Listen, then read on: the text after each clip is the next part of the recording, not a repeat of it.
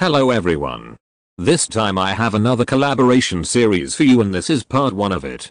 The person I made this series with is YourLocalChaos, who started making videos just 2 months after me. Although he makes awesome videos, he is in my opinion very underrated. I recommend this channel all those Kamijirao shippers out there, because YourLocalChaos loves that ship and mainly makes content about it. Anyways, before I start with the story, I want to say thank you to my collaborator for the nice teamwork. Writing with him was a pleasure to me. Now enough talk. Let's start. Tsukishima has always been the type of person who shows little interest in anything. Neither does he show his emotions often. The boy keeps his cool, almost every time. It almost seems like he doesn't care about everything. But he also has a hidden side, which he only shows in front of his boyfriend. His lover is able to break the hard shell and unlock the warm and kind inside of the young student. The two boys have been together since a year now, but one day something strange happened. After classes, a green-haired boy started running towards Tsukishima. "Hey honey. Why didn't you wait for me? I told you not to call me that when we're in school." Without saying anything else, he went to the changing room to prepare for the training. What's up with him this time? Maybe he just has a bad day. Yamaguchi decided to let it be and walked straight to where his boyfriend was. "Hello guys." "Hey Yams." "Hello." After everyone was ready, they started playing. Kei seemed a bit more balanced and not that grumpy anymore. Volleyball has been his passion since he started playing. He truly enjoys playing it and he shows that too. The sport is also one of the many things that Tsuki and Tadashi have in common. After training, Yamaguchi walks up to the blonde boy. "Hey. Wanna come over to my place?" "Nah. I'm busy." "Busy with what?" "None of your business." So the green-haired boy walked home alone, wondering why his boyfriend was like that. Weird, he is just like when we weren't together yet, he thought. And he was right. Tsukishima acted like he didn't care at all anymore.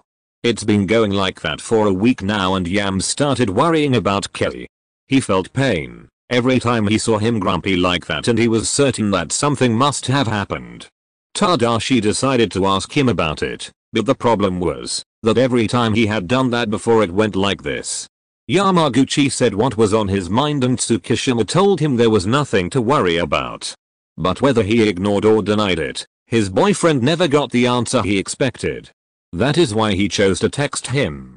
In private chat between Yam's green heart and salt shaker, salt emoji. "Hey honey. What's up with you? You've been acting strange for some time now and I want to know what's wrong." "As I said before, there is nothing to know. I'm just fine. Why do you worry so much about nothing? You were not yourself this week. Now stop lying and open up to me. You know you can tell me anything. I am here for you. Please let me know what's wrong. I am sure I can help you." "It's nothing. Now please stop asking. I'll tell you if there is something to talk about." Salt shaker, salt emoji is offline. The blonde boy looked a last time at his boyfriend's message before he put his phone away and closed his eyes, imagining what feelings Yamaguchi might have right now. Confused, sad, a bit angry, that's what he felt for sure. "I'm sorry, babe, but I can't tell you yet." Meanwhile, in the green-haired boy's room, he was laying on his bed reading his boyfriend's messages over and over again, trying to find even the slightest hint to the answer he searched for. What happened and why won't he tell me? That's what he was asking himself the whole time. Yamaguchi really wanted that Tsukishima opens up to him, but he didn't have any clue how to do that. After hours of laying in the bed, thinking of anything that could help the blonde boy, he finally got an idea. He decided to go to his house right away. The worst what could happen was that he wouldn't let him in, so he thought he'd give it a try. When he arrived there, his hands were slightly shaking and his biggest fear crossed his mind. To make sure he was at home, Yams looked through the window, but he'd soon regret that move. He saw his boyfriend standing in the living room next to another girl. Who is she and why is she here? As he took a look at the girl, he saw that she had beautiful long hair in a ponytail. Kei talked to her and he even smiled a bit. After some time the two of them hugged and Tsukishima leaned forward to give her a kiss on the cheek. In that moment tears began rolling down his cheeks and he realized why the blonde boy had been so rude to him. He cheated on me. How could he? After 1 year, Yamaguchi ran away crying, while Kei showed the blonde girl to the door. Then he saw Tadashi running away. Yams? Babe, wait.